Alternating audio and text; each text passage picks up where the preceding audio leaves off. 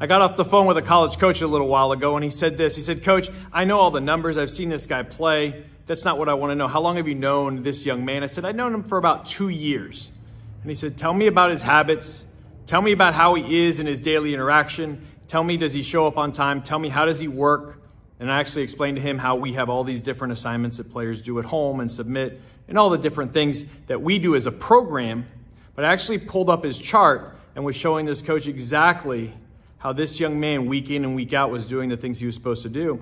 And that's what he was most impressed by. He had already seen everything else, but now he wanted to see when he gets back on campus, if they sign this guy, if they bring him on board, if they get him on campus, what about the people that know him on a day-to-day basis? What patterns is he showing? Because what you do in one place, typically you'll do everywhere. And so to really make sure that this program is getting a player that they can depend on, these are the questions they ask, these are the things they look for. And so when we talk about building habits and routines and rituals and elevating the level of standard, not just the velocity numbers, this is why it's so important, and this is why we do it.